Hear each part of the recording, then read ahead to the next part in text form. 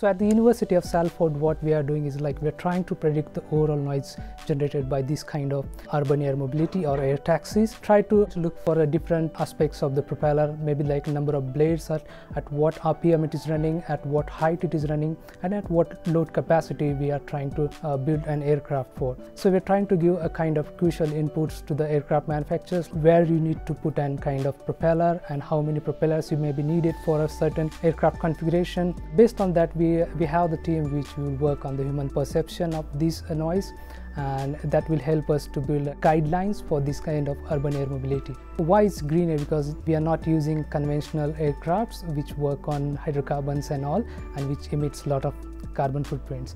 So we are trying to use for electric propulsion system, or maybe a kind of hybrid propulsion system which will have electric as well as maybe the hydrogen as another alternative source. If you try to look for the statistics, what the Aerospace Technological Institute says, this urban air mobility and advanced air mobility will grow a kind of something $360 to $464 billion market in next 20 years.